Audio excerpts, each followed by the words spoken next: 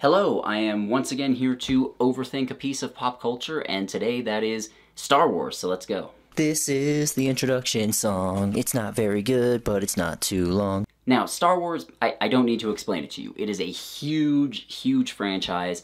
There's movies which were huge, they now have television shows which are spin-offs, they have video games, books, comics, all kinds of stuff which have spun off. And the expanded universe, which is basically everything outside of the movies, which is no longer considered canon since Disney took it over, is also just huge, but it's not good.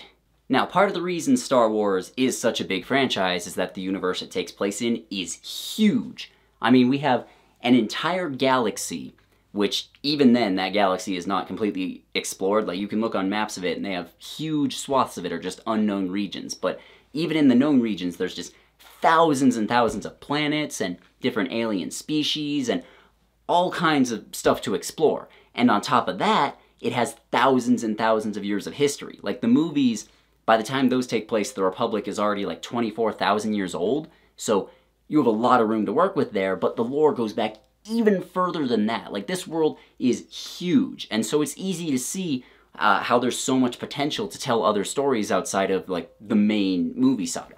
Now, a lot of the movies are bad because they just kind of focus on this one family. You know, they have all this room to work with, but they just keep focusing on the same couple of people, which is very annoying.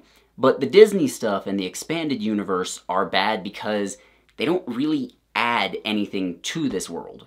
It winds up just being a history of the galaxy. Like, yep, here's this war, and then here's that war that happened. Here's a time that the good guys came out on top. Here's a time that the good guys were on the back foot and they weren't doing well, but then they also came out on top. Like, at that point, it just becomes rehearsing a list of facts about the setting.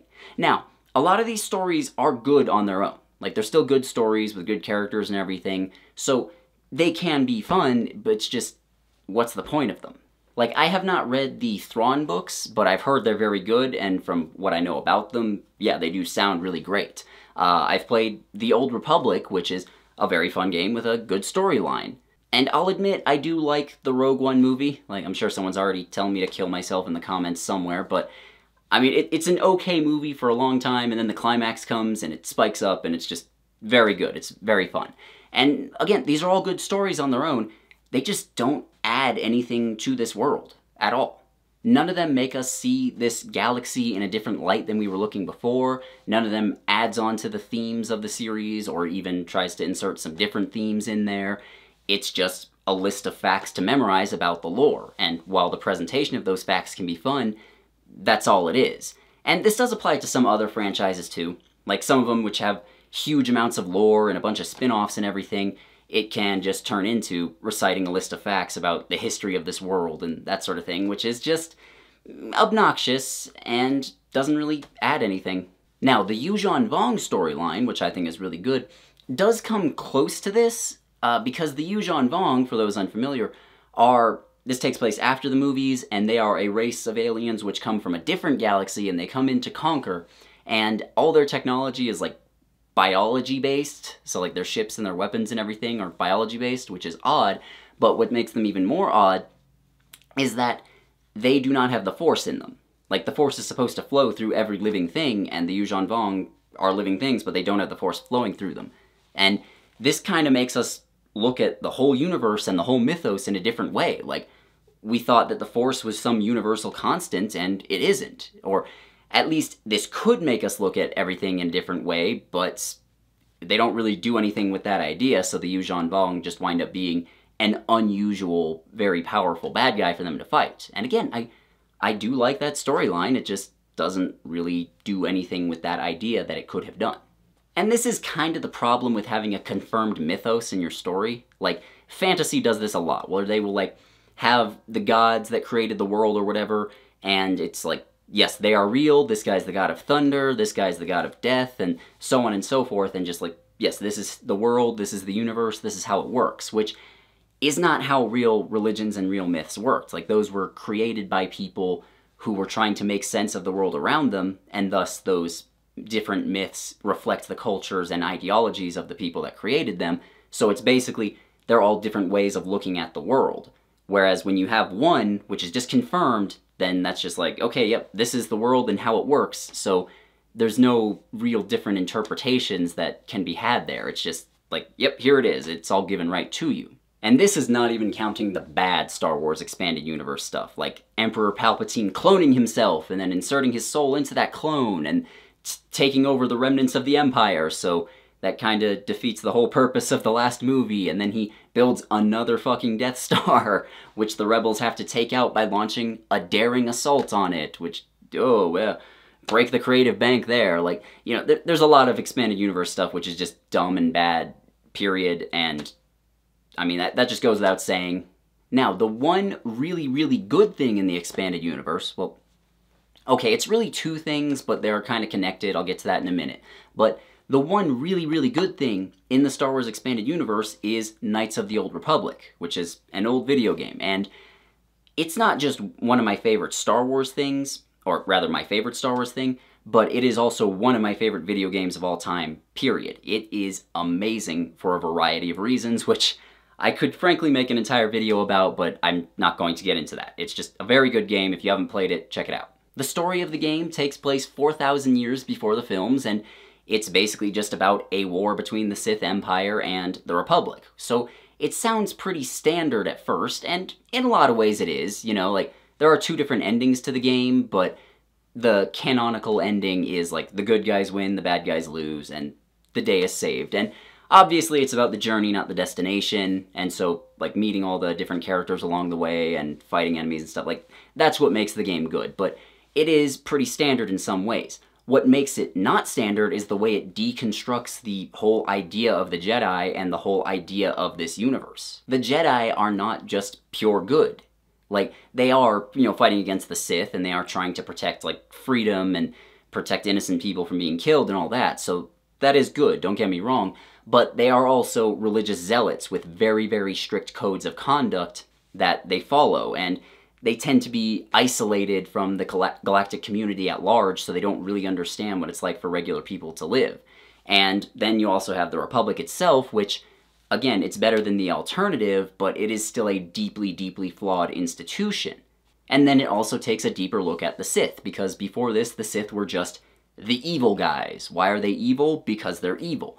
But in this, again, they're still bad. They are still terrible people, but they have an actual ideology. Like, this is where we see the Sith Code. I don't know for certain it's the first time we see the Sith Code, but it was definitely the first time I was introduced to it, and it's one of the first times that it was ever really utilized to its proper potential. The Sith Code is, peace is a lie, there is only passion. Through passion I gain strength, through strength I gain power, through power I gain victory, through victory my chains are broken. Like, this is an actual ideology that these people follow, and what leads them to commit a lot of their heinous actions. This alone takes them from being just two-dimensional evil bad guys to being an actual force in this to being an actual force in this galaxy and becoming more three-dimensional and a bit more realistic and more realized, I guess would be another way of putting it. We also get introduced to the Dark Jedi, which are different than Sith, and they're kind of doing their own thing. Like, they have their own ideology and everything, and they're not that interesting, to be honest, but just the fact that they exist really emphasizes how this is not just a two-sided black and white situation. Like, the real world is more complicated. So this whole game, as amazing as it is for, like, you know, gameplay and the smaller details and everything, the main reason I love it so much and why it works really well as a piece of the expanded universe is that it actually adds depth to this world. And not in a way where it's just like, yep, here's another historical factoid, or here's another planet and the kinds of animals that live on it. It actually adds something to it. Now, the second part of this is that with the game, in order to help promote it, they also released a trilogy of books called the Darth Bane Trilogy. And they are fantastic books, by the way. You should check them out if you haven't. These take place around 1,000 years before the movies, and they're basically about the rise of Darth Bane, and how he's just a very good character on his own, and also how he took the Sith and brought them to the current form that they are when the movies begin. Now, not only do these books go more into the ideals of the Sith and why exactly normal people would follow them, like, it spells it right out for you in the second book. Like, the last line of the Sith Code is, "Through victory my chains are broken," and it comes right out and tells you the dark side sets us free. That's what they believe. And just like that, a whole lot of things slide into place. Like, it makes sense why, not only why so many people would be drawn to becoming, like, an actual Sith with, like, lightsabers and force powers and stuff, but why so many people would want to follow them even if they aren't in the best position in this new society. Like, even if they aren't the emperor of everything, why they would still follow them. Because they don't like being restricted. And this is exactly why people follow real authoritarian ideologies in the real world. And just like that, we get even more depth added to this world. You know, it's not just this ideology exists and some people follow it, it shows us why people would start to follow it. Now, the movies kind of did this with Anakin Skywalker. Like, it tries to show how he would go from just being a regular kid to being this evil enforcer of the Emperor. And I think, like, other issues with the movies aside, I think this is partially done well. Like, the birth of Darth Vader scene. And by that, I don't mean the one where he, like, first gets burned and you see him in a suit and everything. I'm talking about from Attack of the Clones, where he goes off to save his mother and he's too late and she dies right there and then he slaughters all the Sand People. That is the true birth of Darth Vader right there. Like, that is when he becomes this evil person, and that's a fantastic scene, however else I feel about those movies. However, Anakin Skywalker's fall into the dark side is not really meant to be extrapolated to other people. That's more about just this one guy and how he fell into this. Or at least the way it's framed, it doesn't seem like it's meant to be extrapolated to other people. The Darth Bane trilogy actually shows how normal folks would get brought into this. And Darth Bane creates the Rule of Two, which is also the name of the second book in the series. And for those unfamiliar, the Rule of Two is basically that for a long time the Sith, there'd be a whole bunch of them, and they would all be led by this one leader, one strong man, but because they're all seeking power, that's basically the whole crux of their ideals and their ideology, they would eventually overthrow this guy, and they would all fight amongst themselves, and that would just leave them weak and divided, and they just would not be able to defeat the Jedi. That's why they lost time and time again. And Bane realized this, and so he not only killed off all the other Sith except for himself, he created a rule where there would be one Sith master and one Sith apprentice, and eventually, when the apprentice got strong enough, they would kill their master, and then they would take on their own apprentice, and this would continue on forever, and the idea was that the Sith would get stronger with each subsequent generation, until eventually they were powerful enough to overthrow the Jedi and take over, which is exactly what happened with Emperor Palpatine. So Bane saw the flaws in the Sith ideology, and then he changed that ideology. So we're not just seeing that these ideals exist, but we're seeing how they evolve and change with time. It makes the whole world feel more dynamic and a lot less stagnant. And that's part of the issue with not just Star Wars, but with a lot of these other big universes and big franchises that I mentioned. They just feel too stagnant. You know, there's very rarely a huge shift to the status quo, which turns everything on its head. And so, yeah, the Knights of the Old Republic games and the Darth Bane trilogy actually do something different with the Star Wars universe, and that's why they're pretty much the only really, really good examples of the expanded universe. And part of the reason I tied them together is because they came out around the same time and they were meant to promote each other, but also they were written by the same guy. Like, the head writer on the game was Drew Karpyshyn, and he also wrote the books. And I know he has left BioWare, but he's also written a couple of his own original fantasy novels, which I haven't read. I keep meaning to get to them. I'm sure they're good, but that's just because he's a good writer. And basically, that's going to be my hot take at the end of all this. Like, the only person who should be allowed to touch Star Wars from now on should be Drew Karpyshyn, because he's pretty much the only person that can do anything neat and original with it.